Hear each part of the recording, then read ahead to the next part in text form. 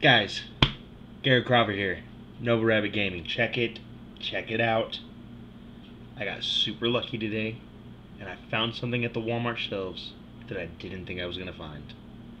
And in all honesty, I'm glad I did, because online these things are like 20 to 25 bucks, even in some cases 30 bucks a pop.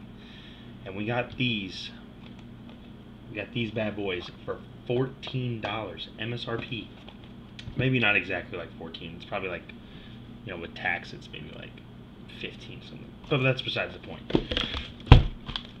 We got 5 of them.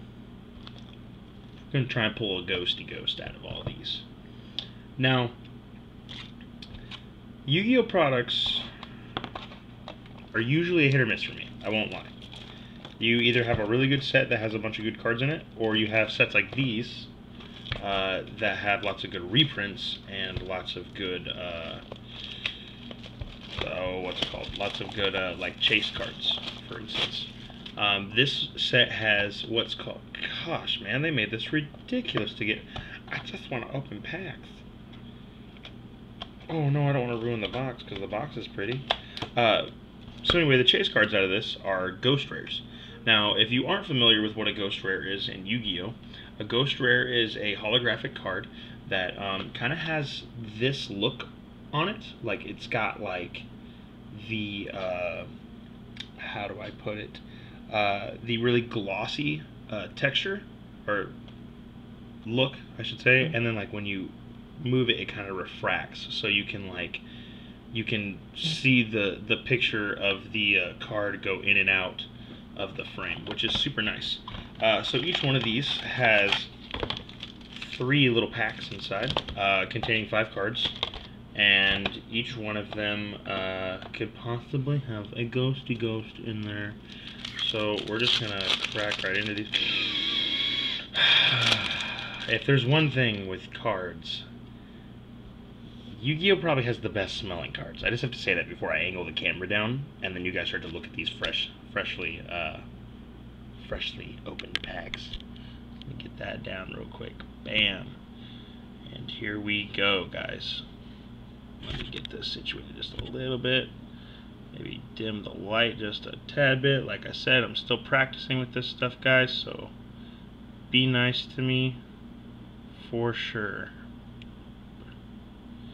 Okay, so we got a Splash Mage, Metalfoes Silvered, Seed Sun Shadow, Dragoonity Draft, and then an Armed Dragon level 10. Nice. I liked Armed Dragon level 10. He was a super iconic card in the TV show. I think he was used by Chaz Princeton. Guys, I'm like super hype. Heretics was one of my favorite decks playing during the XYZ format when it first started out, and Heretics, I'm gonna probably set this bad boy aside because I really do want to make Heretics again. Photon Thrasher, that's a good reprint. Lots of Metalfoes reprints in here. Ooh, evenly matched, dude. Dang, bro, what a banger. This one card right here just paid for the entire this box anyway, this individual box. So that's not a bad hit at all. I will take that all day. All right, we got a Metalfoes combination, Ojama Country, Medolce Fresh Sistart, Mass Change 2, and then, oh my gosh, this was a good one. This was a good little box. Red Supernova Dragon. Dang, man, that's a good box. Okay. So that first one gave us these 2, and I'm gonna probably sleeve up this Tefnut just because I do want to eventually probably purchase all the all the singles for the rarities that they come in out of this set. So I think they're all just ultras. Which is fine, but I wouldn't mind getting like Heretics, that rarity bump. I thought it was so weird that the whole deck was just like commons forever. Alright, let's get 3 more packs out of here. Set the box off to the side. Whoa! Set the box off to the side.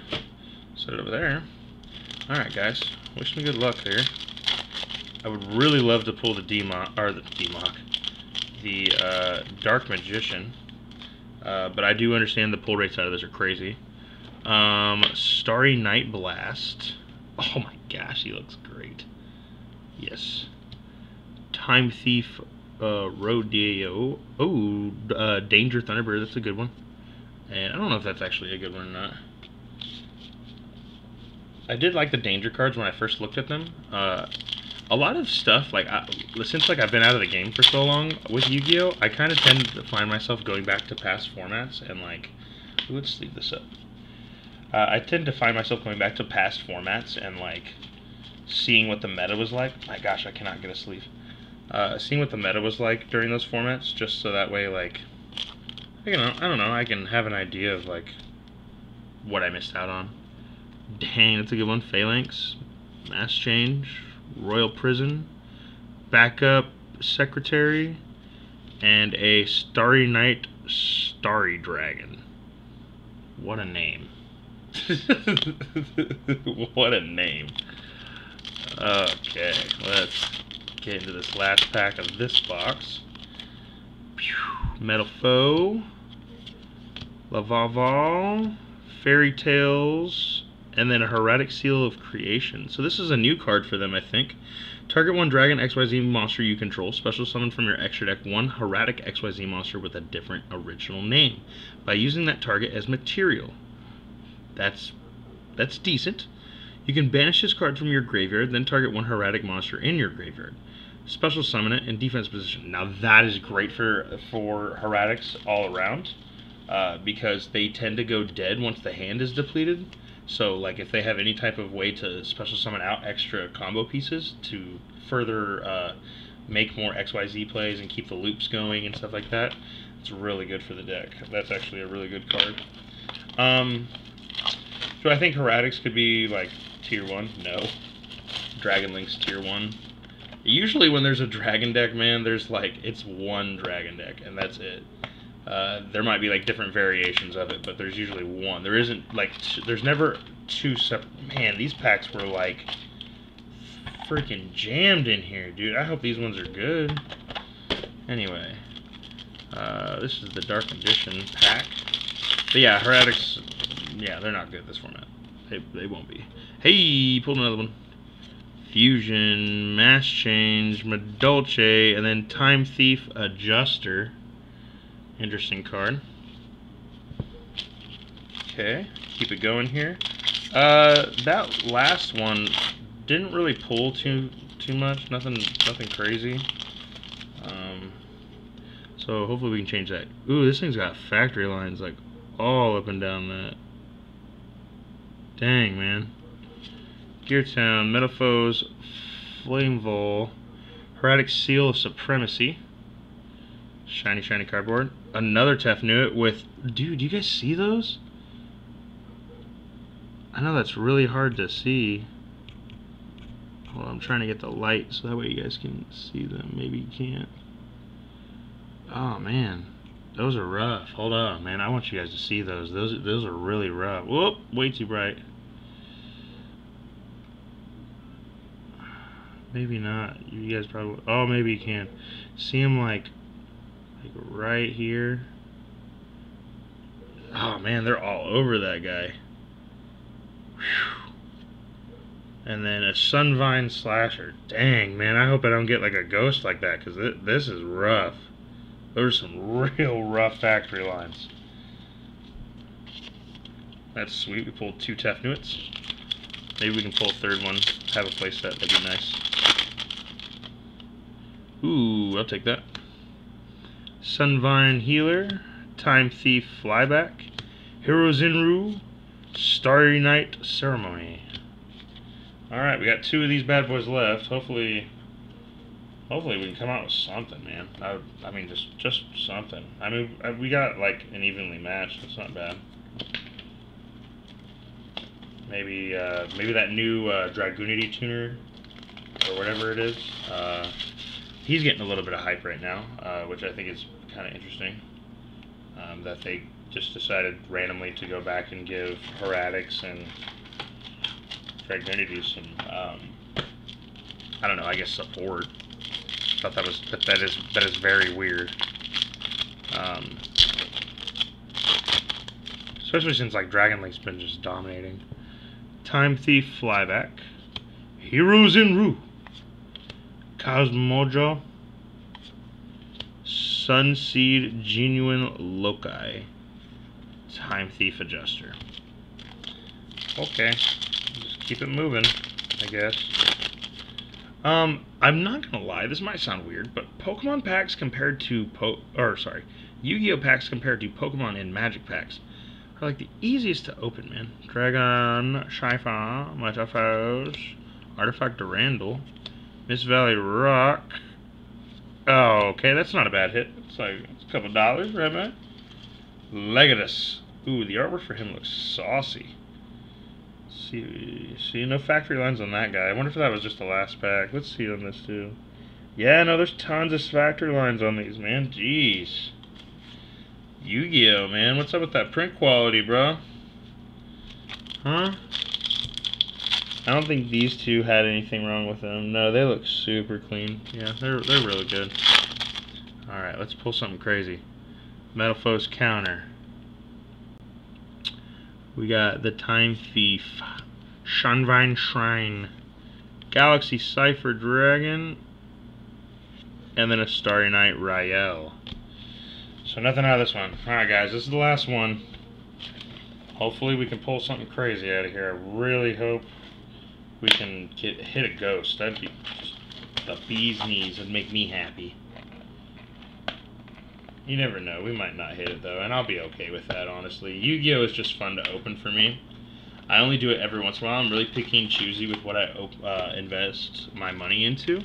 Not saying like any of this is to be like a return value or anything. Like I'm simply collecting, and that's really it.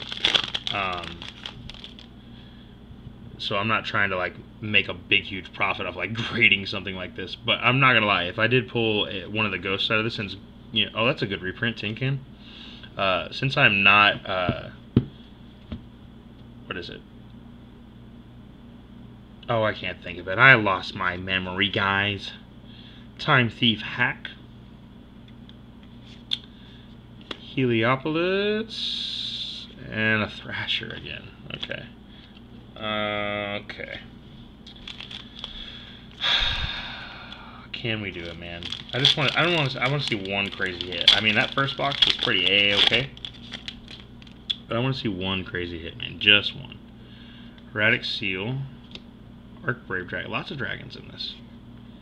Metalphos. Fogblade. Really good reprint. And then this is Vampire Voivode. Something like that. Alright, guys. Tell me what you think of this set so far. Ghosts from the Past. Have you guys been able to open any? Have you guys even been able to find any? If you have, what's the best card you pulled? Or what's your favorite card that you pulled? I'm really curious to... Now that is a cool reprint. That is... Oof. I gotta get some of these for the GOAT format decks. Jeez. Gear Town. Mind Mole. That's another really good reprint. Alright guys, smash that like button. Comment down below what your favorite card pulled in this was. What you guys think of Ghosts from the Past as a set. Give me all your opinions. I'd love to hear them. And the last card is... It's a Link. Oh, Sunvine. I seen the Link 4 and I was like... Anyway, I guess we could recap a little bit. Got a bunch of Herratic stuff. I think it's pretty cool. Yeah, I would. I kind of want to dive again into this set. I really think it'd be fun to probably get like a couple booster displays. Got these two as well. I think it'd be pretty cool to get a couple of those booster displays and like have like a big opening. A big one with a bunch of these.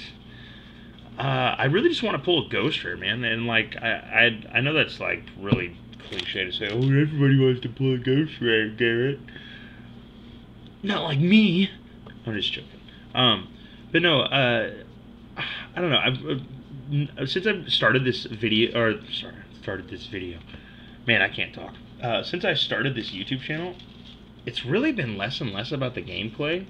But don't get me wrong, I love gameplay in all three of these games. Like, they're super fun games to play. But it's been more so about, like, the collecting aspect. I've really just been enjoying collecting certain cards. Now, obviously, like I said, if I pull, you know, more of these erratic cards like this, obviously I'm going to try and build that because it was one of my favorite decks. And these Ultras just look amazing. So, yeah, definitely doing that. But anyway, guys, tell me what you guys thought about this video. What did you guys think of Ghosts from the Past as a set? Probably going to do a poll on the Facebook here soon about what franchise is got the best content out right now as far as sealed product. What is the sensation? I know each one of them is popping in their own way. Like, people in Yu-Gi-Oh! Are hype about this.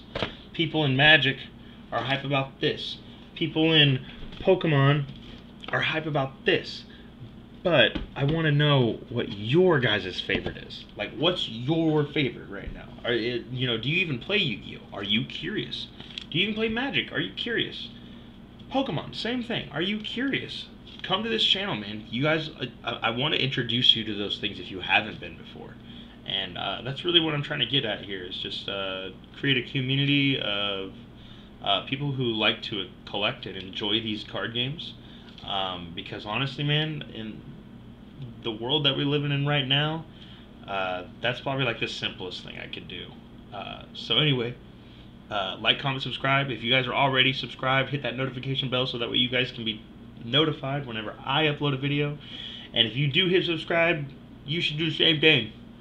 Go share this video. Have fun. Have a good night. Enjoy your time. Do whatever you need to do for the rest of the evening.